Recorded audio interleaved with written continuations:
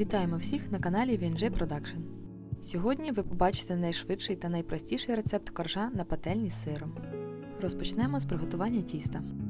Для цього в мисці змішуємо всі інгредієнти, а їх кількість ви знайдете в описі під відео.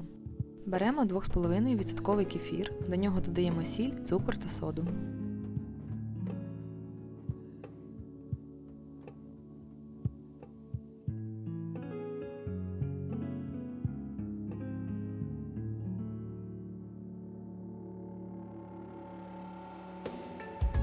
Все ретельно перемішуємо та поступово невеликими порціями всипаємо просіяне борошно.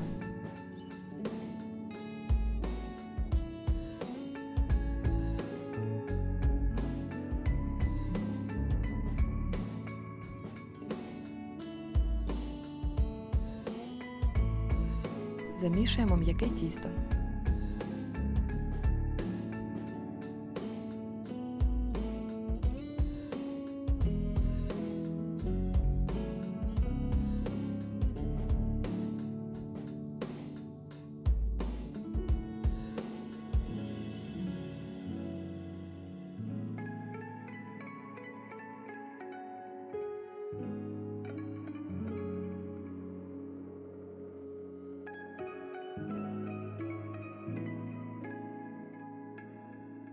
Залишаємо тісто трішки відпочити, приблизно 10 хвилин.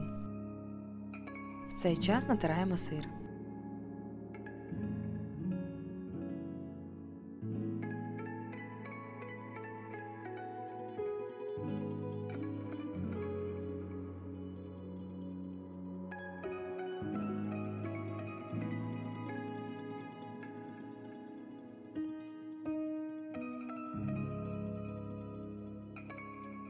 Далі тісто ділимо на 3 рівні шматки, змащуємо поверхню рослинною олією і тонко їх розкатуємо.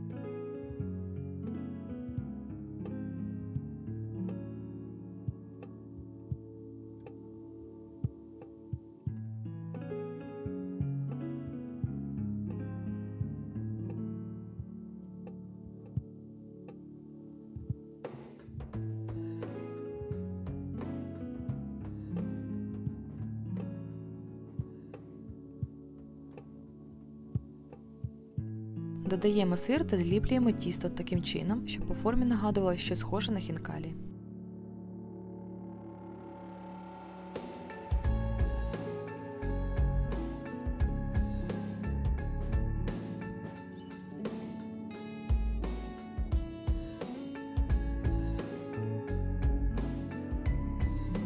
Перевертаємо та ще раз обережно розкатуємо. Переходимо до обсмаження. На суху розігріту пательню без додавання олії викладаємо корж і готуємо на середньому вогні по декілька хвилин, обов'язково під кришкою.